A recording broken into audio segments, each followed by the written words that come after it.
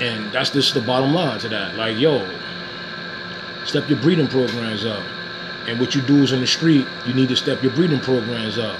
Because it ain't about you trying to make some money no more. If you ain't got that paperwork and that paperwork ain't proper, don't buy the dog from the dude. The dude asking more than $1,000, you leave them puppies right there on some real stuff. Leave them there. Don't purchase them. I'm telling you that. The dude don't have no OFA papers to say that he's health screening his dogs. Leave them puppies there. Stop picking up puppies and thinking you know how to pick a dog, because you don't. Unless you get in with a real dog man to show you how. That's a skill. That don't come overnight. Sometimes you might get lucky, and a lot of times you won't. And you'll get a dog with a crummy temperament because, again, dudes are just mismatching or even breeding the bad corsos, because everybody doesn't breed good dogs. All of us. All the puppies in the litter don't come out good. You're going to have to call one or two. A lot of us don't call at all. We sell them all. Bad temperament and everything. That's the dog in your house.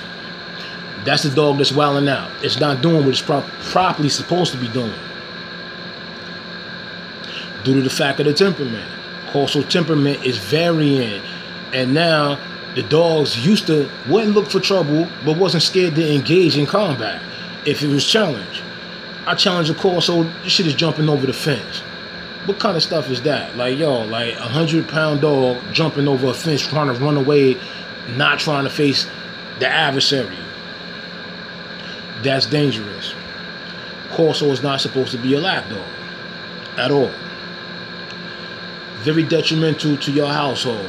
And then a fair biter that really doesn't want to engage, but I engage because I'm scared of you, so I'm gonna bite the hell out of you. Dangerous aspect. Very dangerous. Oh, that dog is super hot. That dog should be shot and not in cold. Like, take it to the ASPCA, put it down immediately.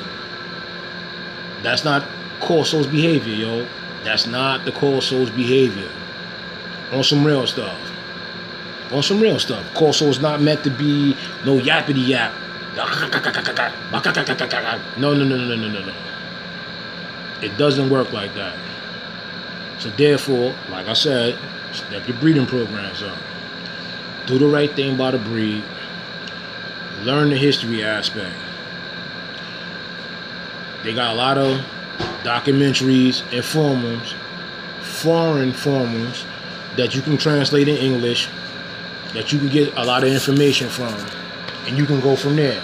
And again, what Bruno Flavio was saying, one of the foundation breeders, and he's a veterinarian. Like I said, some things I agree with, other things I don't agree with him. But on the aspect of where he got his information from, was going to the museums, seeing the paintings, and looking at old photographs. And you have to do the same thing too. I would advise that. Talk to real enthusiasts, people you don't like and people that you do like. And if everybody comes up with a common ground for the same, or basically saying the same thing, then that's to be the truth. Anything that varies, then you gotta like distinguish and find out the truth. Like, it is what it is.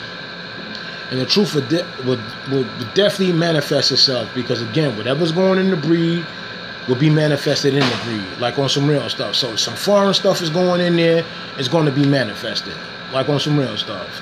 So people are watching, and that's that. Corso's in bad shape.